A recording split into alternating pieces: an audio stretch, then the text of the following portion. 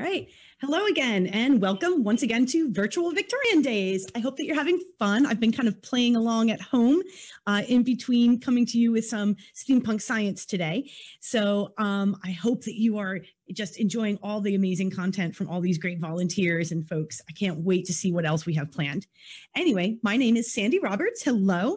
I am a science, technology, engineering, math, maker, art, craft, educator. And I do all kinds of programs all over the area. So I'm also the owner of Kaleidoscope Enrichment. One second. So I'm also the owner of Kaleidoscope Enrichment, and my website, kaleidoscopeenrichment.com, has lots of projects for you. So if you miss anything today or it goes too fast, just head on over to the website and you'll be able to get all the information there. I am also the Makerspace Coordinator for the Warren County Library System, and I do free projects all the time. So make sure you check that out because we've got a lot of neat stuff happening every single week online. And if that's not enough, the Big Book of Maker Camp Projects, that's my book. It's got over 100 different items that you can do. One second. I am just gonna see if I can mute. We seem to be getting, I don't know if you guys are hearing it, I'm getting a little bit of sound. Anyway, so today we are talking steampunk science. Let's lay down some guidelines here. We're gonna talk a little bit about history and fun things like that. And then I've got some fun projects for you after. Okay.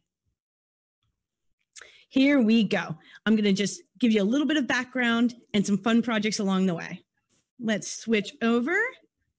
Okay, so steampunk science. What the heck is steampunk? Okay. Now, steampunk is really just about reimagining history, specifically history from the Victorian era. So steampunks like to take all kinds of the amazing industrial age that the Victorians were living and kind of make science fiction and fantasy and fashion out of it. So when I say steampunk science, I'm asking you to reimagine what you could do with science. Okay.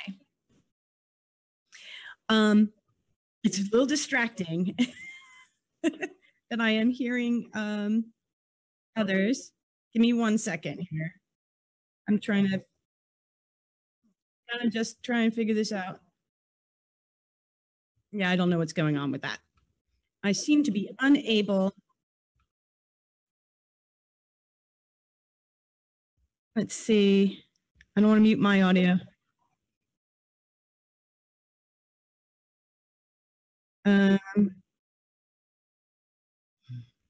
One sec. I'm sorry, folks. I'm just going to see if I can mute I don't seem to be able to mute them, and I don't think they realize that I can hear them. That's because you guys are actually coming through on the audio.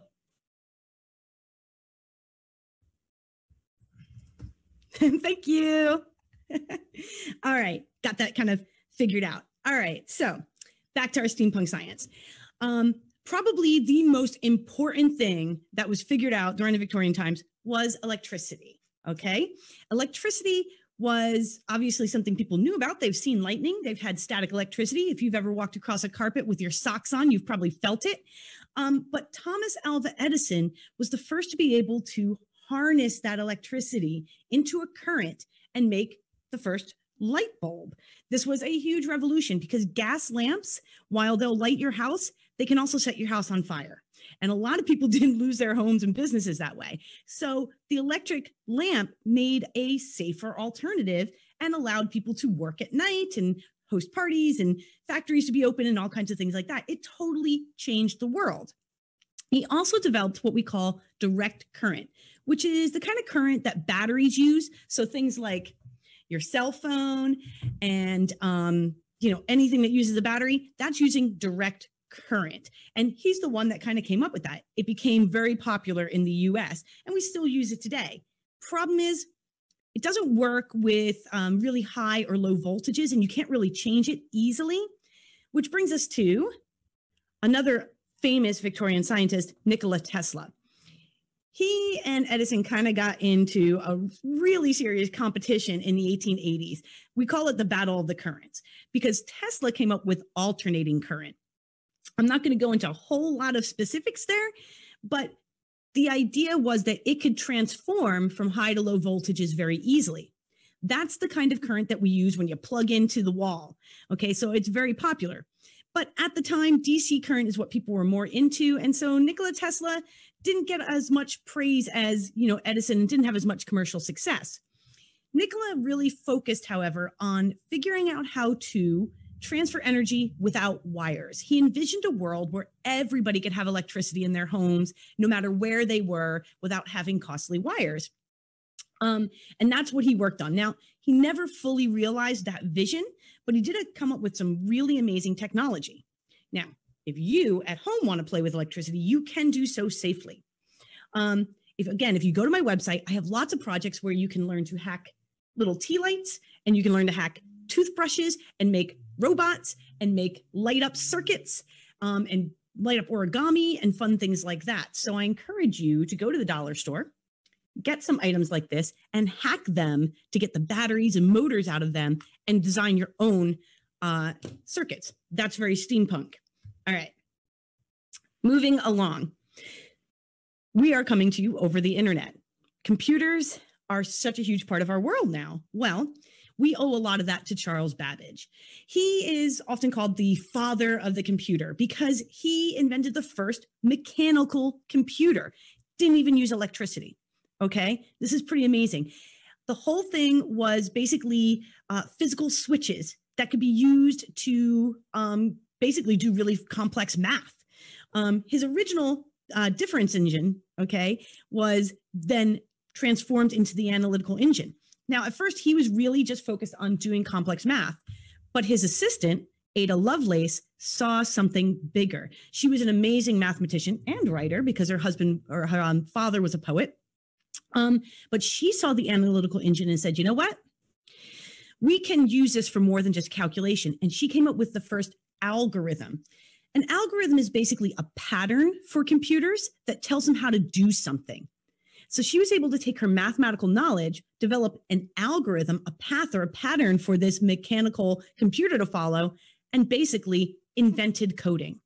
Okay, so if you want to be like Ada, hourofcode.org, go online and learn coding. Again, come see me at the library. I have Hour of Code every Monday. You can come and learn and be just like Ada. Which brings me to Alan Turing. Now, technically not a Victorian because his work was done in, like 1912. But he took everything that Babbage and Lovelace did and came up with the first real electric computer. And you can see a picture of it here. I want to point to it on my screen like you could see that. So he is generally considered the father of computer science and artificial intelligence. So if you've got an Alexa or, sitting around the house, you owe it to Alan Turing.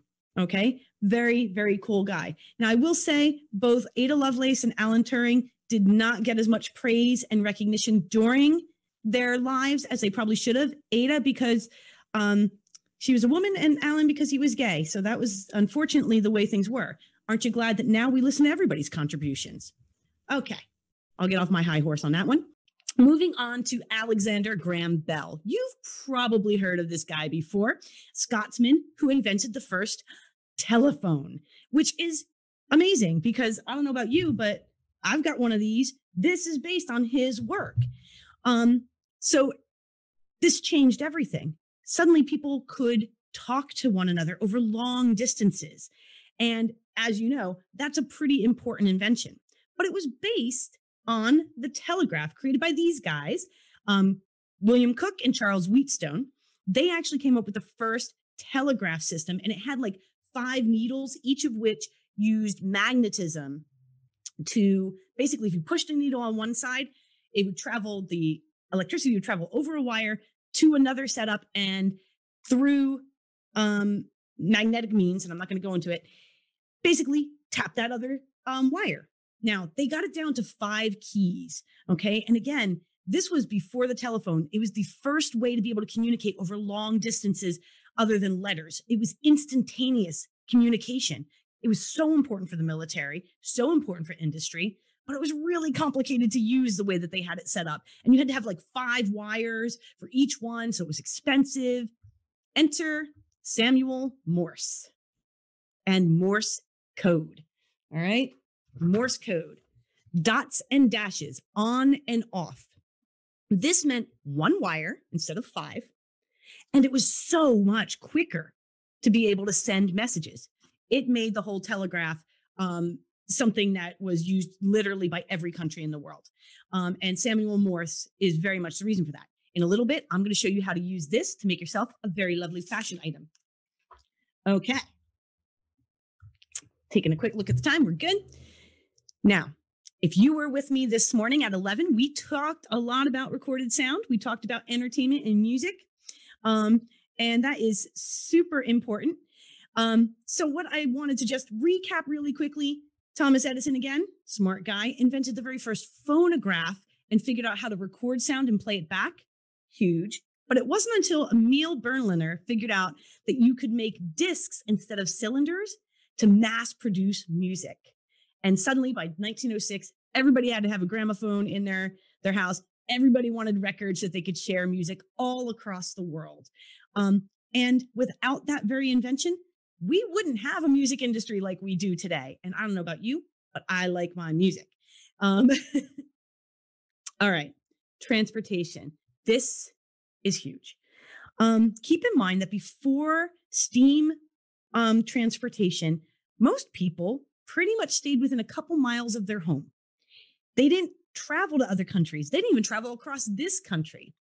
But in the Victorian age, we saw the invention of the stagecoach, which we wouldn't think of high technology, but it certainly was for the time. It was basically the early bus where people could pay a small fee, get in a vehicle, and travel for new jobs and opportunities to see family. It was huge. It changed a lot of things. It also made it possible to transport goods. And remember, this is the age of the Industrial Revolution, where suddenly people are making all these different products and selling them all across the world. Canals were constructed during this time. We have many canals in our area. And in fact, next year, hopefully Park Fest will be back. The Morris Canal made New Jersey an economic center. And then steamships were probably one of the most important. Now you could travel more easily between Britain and the US. You could ship goods. Steamships also were really important for the military. Now, if you want to learn more about the steam engine and how all that works, tomorrow at 3, I've got some workshop on steam powered, and we'll go into all the specifics. Again, really important, the train, the steam locomotive. Basically, now we could lay down tracks. Thousands of miles of tracks were laid down, and you could travel anywhere. But more importantly, you could ship logs and rocks and manufactured goods anywhere across the country. Those railways were really important, and it led to transportation becoming cheap and easy, and eventually people being able to take trains. Now you could go anywhere fairly easily and inexpensively. First commercial steam locomotive was 1812 by Blenkinsop, but families like Blair, families like Stevens here in New Jersey, they took this technology and again drove the economy of our area. And they're famous families to this day for all the amazing work that they did. And of course, the first cars. Now, we typically think of cars as coming around in the 1920s. That's when Henry Ford figured out how to mass produce cars more easily. But the very first cars were around in 1886, thanks to Carl Benz. Benz might sound familiar to you, right? That company is still around and making really amazing cars called Mercedes-Benz. This company's still here. But he put together the first car. And you can see it's actually a tricycle with a steam-powered engine, which is pretty cool. That's pretty punk. You know what I love the most? His daughter, Bertha, was his primary driver, and she's the one that figured out all the controls and helped him engineer a better driving experience. So the first cars, also Victorian. All right. Now, I'm a biologist, so of course I have to bring up the natural world. Charles Darwin was a Victorian. He traveled on these steamships to islands all across the world. And as he did so, he took detailed journals of what he saw. He drew everything, he wrote it down, and eventually came to the conclusion that natural selection, okay, was driving evolution, was driving the change of one species to the next. And he laid down the idea that we were all connected from, origin species. And he wrote a book, super famous, called The Origin of Species. Very controversial stuff, super controversial. But now, after a lot of testing, it's a widely accepted theory. So the theory of evolution and natural selection came from Charles Darwin. What I find really interesting about the natural sciences is, remember how I mentioned Ada Lovelace? Her contributions were kind of, tamped down and ignored and often not attributed to her because she was a woman. Well, the biological sciences and the life sciences, and particularly things like botany, were one of the sciences that women were encouraged to pursue because it was considered very healthy to get outdoors, and painting lovely botanicals was considered a very womanly art. So some of the best botanists of the Victorian era were all women, including Margaret Rebecca Dickinson. Okay. She made these amazing paintings. She studied orchids, particularly, and created a collection of over 1,000 specimens that are still available right now in the British Museum. She is probably one of the most prolific botanists of the time, and her amazing detailed paintings, a skill she would have picked up as a gentlewoman, are actually part of the reason that she is so revered today, because she captured all these details of these plants in a scientific way. Oddly enough, I could not find a single painting or photo of her. It's always of her work. Mary Anning is another really famous female scientist. She also studied botany, but she was really into paleontology. She found some of the early fossils and cataloged those fossils in England, and she became very well known and is one of the few that was actually accepted into the Royal Society of Scientists for her work. She particularly focused on marine fossils. Now, if you want to be a scientist and want to find some fossils of your own, Big Brook Parks, you can go and find marine fossils there by going through the river. Look it up online, because you can be a paleontologist too, just like Mary. Okay, so that's kind of a little overview. I could go on for days. I didn't even touch on astronomy. There is so much science and innovation that happened during the Victorian period because of that Industrial Revolution. It literally changed the world. And that's why I think we're all still so fascinated by it. So why don't we get to a fun project?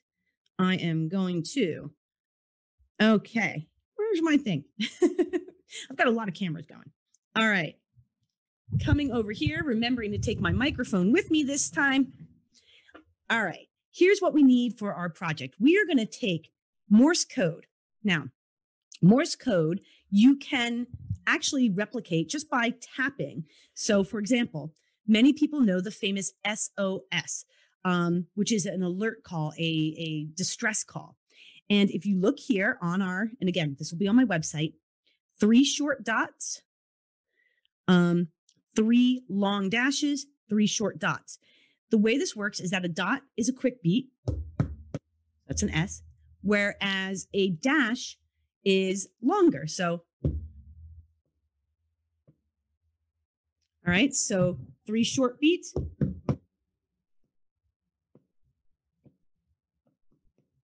And that's SOS. They would, on a telegraph, actually tap that out. And very, very astute people would listen and be able to write that down. Okay. This is still used today, by the way, just so you know. We are going to, however, make a visual representation of this. So here we go. Ooh, my microphone is being a little bit funky for me. So you're going to take your sheet, which again is on my website, or you can Google it. Morse code is available pretty widely. And I've got some beads, which I'm just going to spread around here. Now, I was feeling very steampunk and Victorian this morning, so I'm using some silver and gold beads that I have and a pipe cleaner. And if I wanted to make, say, an SOS bracelet, or if I want to spell out my name, I could.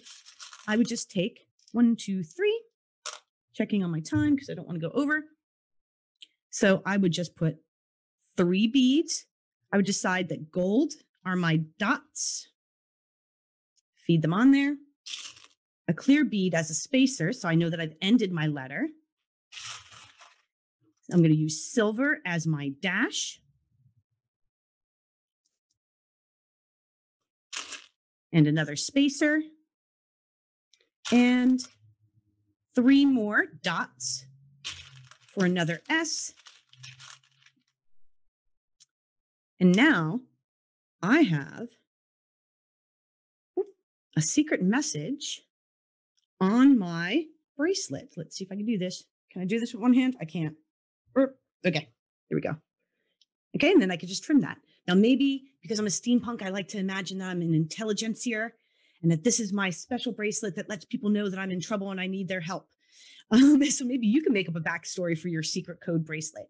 It's also really fun to make as a gift or for your family. You can spell out each other's names. You can spell out secret messages. Very easy to do, and all based on the very, very important Morse code created by Samuel Morse during the Victorian era. Okay, coming over to this camera. Here we go. All right, that's about all the time we have. Thank you so much for visiting me for virtual Victorian days. Tomorrow, I've got 2 more programs, so make sure you come back and check those out. And my daughter is doing a steampunk chibi drawing tutorial tomorrow, too. So that's really fun if you're into art. Once again, I'm Sandy Roberts. My business is Kaleidoscope Enrichment. Check out my website for more fun projects and for programs that I'm hosting in the area, because I would love to learn with you. And if you need more, the Big Book of Maker Camp projects is available on Amazon, Barnes & Noble, and it has fun projects like how to make cosplay items out of foam and other fun and easy to find objects. All right. Thank you so much. Have a great day, and I will see you tomorrow.